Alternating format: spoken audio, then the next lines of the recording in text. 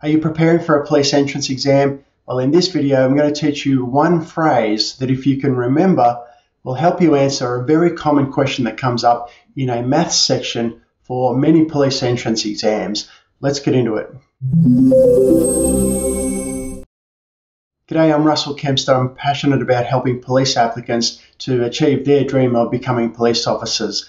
And in this video, I'm going to give you a simple four-step process with one very simple phrase to remember. And if you can remember it, you'll be able to answer this specific question that may very well come up in your police entrance exam.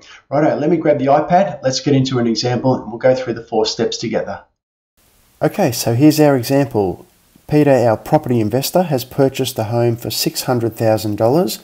After a period of time, the value of the home is increased to $740,000. By what percentage has the value changed? And when we get a question like that, it's important to remember the original amount.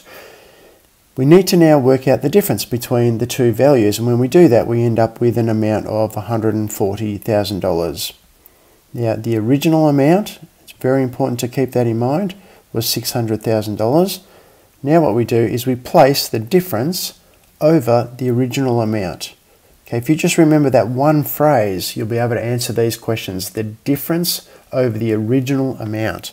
Now when we do that calculation, we're going to end up with a decimal of 0.23.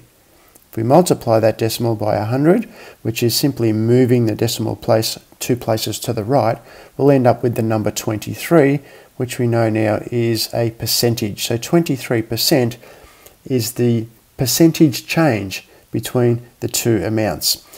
If you just try to remember the difference over the original amount, you'll always have the formula to answer these types of questions. Hope that helps. I'll see you in another video soon. Hey, just before you go, if you enjoyed the video, please hit the like button. It does help me a lot and I really appreciate it. Again, I look forward to seeing you in another video soon.